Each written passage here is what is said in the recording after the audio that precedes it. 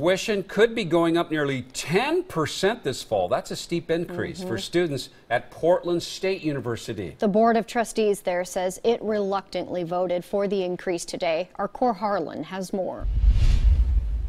The proposed tuition increase at PSU is being fueled by a number of factors that include rising costs of both health care and retirement benefits on campus, declining enrollment, and what one PSU board member describes as a lack of enthusiasm among state legislators to fund higher ed. The legislature simply has to prioritize, and they've prioritized, and higher ed is not one of the top 3 or even 5. Pete Nickerson and the rest of the PSU Board of Trustees reluctantly voted this morning to increase the cost of tuition at PSU almost 10%, bringing the cost of 1 year of in-state tuition at PSU to just over $9,000.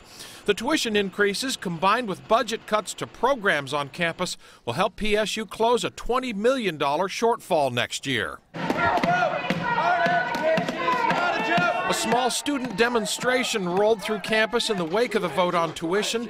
Some students wonder how, with so many new campus buildings under construction, the school trustees can play the budget shortfall card and raise tuition. We're asking the Board of Trustees to give back money to the students, and by raising tuition and not giving back that money, we're kind of seeing that the Board of Trustees doesn't really care about students. The answer that she's looking for, of course, is far more complicated and unlikely to stop the downward spiral of state funding for higher education in Oregon as the cost of a college degree gets more and more expensive, even for the hometown university in Southwest Portland.